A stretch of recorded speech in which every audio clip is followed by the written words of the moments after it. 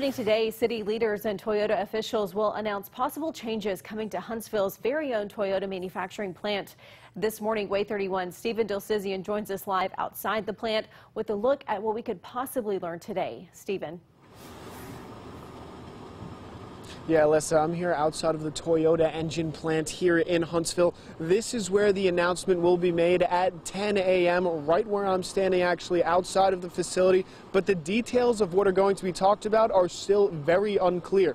Now, at today's event, some of the biggest players in North Alabama will be in attendance, including Huntsville Mayor Tommy Battle, Madison City Mayor Paul Finley, and Alabama Secretary of Commerce Greg Canfield. We don't know what is being talked about, but Huntsville District 1 Council member Devin Keith said it will be a, quote, major announcement. It's important to note this is different from the Mazda Toyota plant that is currently being built in Limestone County. This is the current Toyota engine plant that, according to the website, opened in 2003 and employs approximately 1,200 workers. Toyota announced the $220 million investment to build this engine plant back in 2001.